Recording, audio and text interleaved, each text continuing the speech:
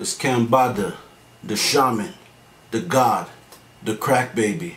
And right now you're tuned in to Kofi's universe, the #1 and most truest source for hip-hop news, reaction videos, sports, black culture, and much, much more. If you haven't already subscribed, hit that subscribe button now. Bada. YouTube salute. Kendrick Lamar once talked an interviewer's Toddler into putting down a dangerous kitchen knife. Oh wow, let's talk about this. If you're new to my channel, thumbs up the video, hit the subscribe button, click the bell icon to be notified when I upload new content and go live. Check out Rock Marciano, The Alchemist, The Elephant Man's Bones review and the album review playlist. So author Jessica Hooper says that Kendrick Lamar once talked her then Toddler into putting down a sharp kitchen knife during an interview prior to the release of Good Kid, Mad City. That's K.'s second studio album that came out in 2012. Hooper recalled the story during a pair of tweets posted online Tuesday in response to a post asking for a true story from your life that sounds made up. Hooper wrote, "I was doing a phone interview with Kendrick Lamar when my then toddler son appeared holding a very sharp kitchen knife he did not want to let go of, and Kendrick talked me through safely disarming him." All right, so let's continue reading.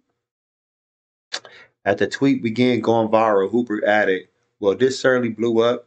If you would like to read the interview piece I did on Kendrick night before Good Kid came out, it's in my book, The First Collection, which you can find at most indie bookstores and libraries. In addition to her collection, Hooper's writing has appeared in GQ, Rolling Stone, the New York Times Magazine, The Guardian, Book Forum, and more outlets over the years. She's also been an editorial director for MTV News and a senior editor at Pitchfork.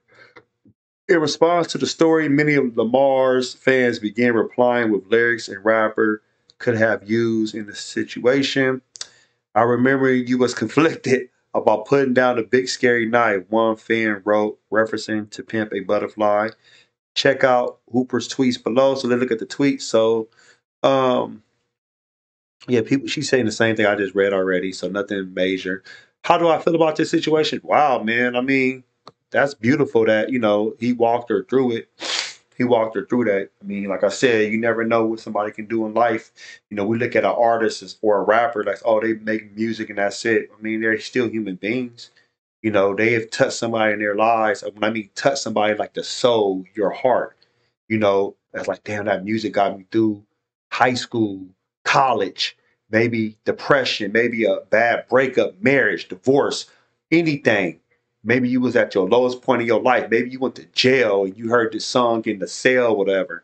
So you never know what you go through or what somebody goes through, man. And like I said, there's songs that when Good Kid, Mad City came out, I can remember I had a breakup. My ex-girlfriend broke up with me at that time. And when that album came on, it just really made me feel like, you know what it is. I'm glad I am moving on. And I had to tell her it's time for her to leave the house because she was just staying there for free. She was just staying there for free. She wasn't paying no rent no more. And I thought we was going to get back together. And I'm not blaming her because that was my fault, wishful thinking.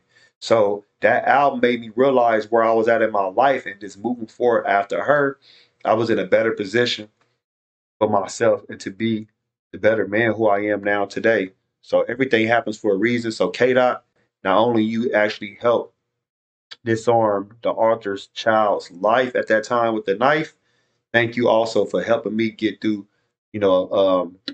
a breakup of trying to figure out was I going to be back with the person that didn't want to be with me no more.